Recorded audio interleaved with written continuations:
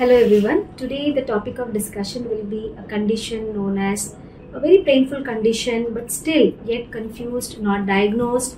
At the same time, many a times we see that this condition is often very lately diagnosed.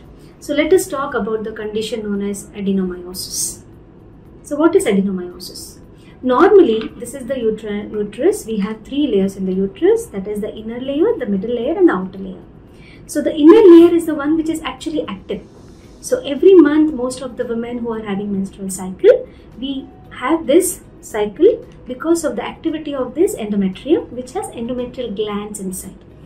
So in condition where this active glands, which is actually inside the uterus, enters the wall of the myometrium, that is called as a muscle wall of the uterus, then the glands are still active there. And this is the condition wherein this active gland starts bleeding inside, and this will cause a severe painful menstrual cycle, and this condition is called as adenomyosis.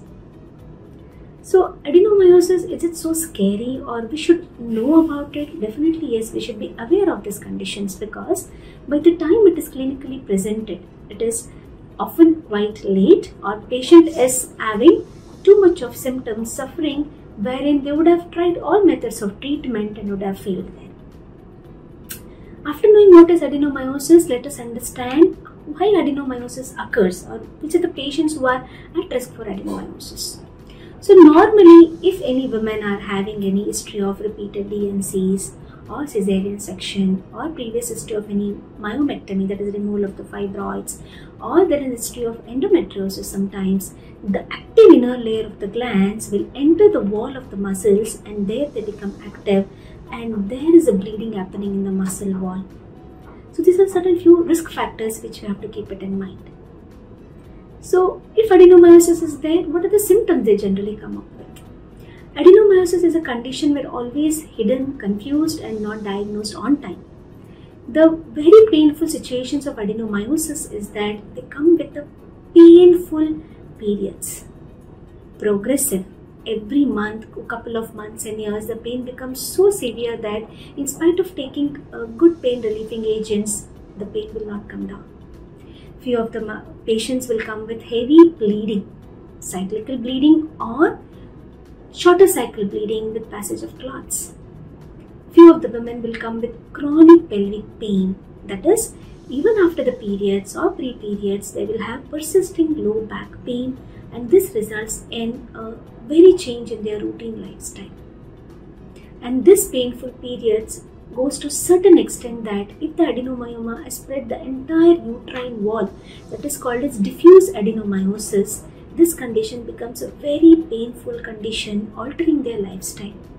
So much so that the routine activity for them, like cooking, walking or doing their household activity or even their office work, becomes very, very difficult. Is adenomyosis so serious that should we get it screened every time? Often, many conditions like adenomyosis may be asymptomatic. It's not like every patient of adenomyosis will come with symptoms. Few of them will not even realize that they are having adenomyosis. And usually we see when a woman is around 40 plus or earlier in a patients with endometriosis. And as I told you already, the risk factors, these are the patients who often land up with early symptoms of adenomyosis. Now, when we have a symptoms of adenomyosis, it is very important for us to at least realize to give an attention to the symptoms and get your treatment accordingly. So, do we diagnose adenomyosis? How do we diagnose adenomyosis?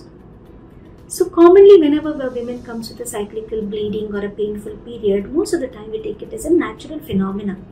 But when the same pain intensity becomes progressive, non-bearable, continuous and not responding to medical therapy, this is not normal. Such patients require an immediate attention with a basic pelvic scan. Ultrasound sonography, especially transvaginal ultrasound, is a one basic scan which we do to diagnose this condition. And often this condition is confused or misdiagnosed with a condition known as fibroid uterus, because both of them have a similarity of the features. But again, in both these conditions, adenomyosis is a very painful period associated, very less chances in a case of fibroid uterus. There are other few characteristics. If you have a very good ultrasound machine and the sonologist is really good at picking up this finding, they can pick up very early changes by ultrasound itself. But sometimes when this cannot be achieved and still your painful period is continuing, we may require an MRI pelvis to diagnose this condition.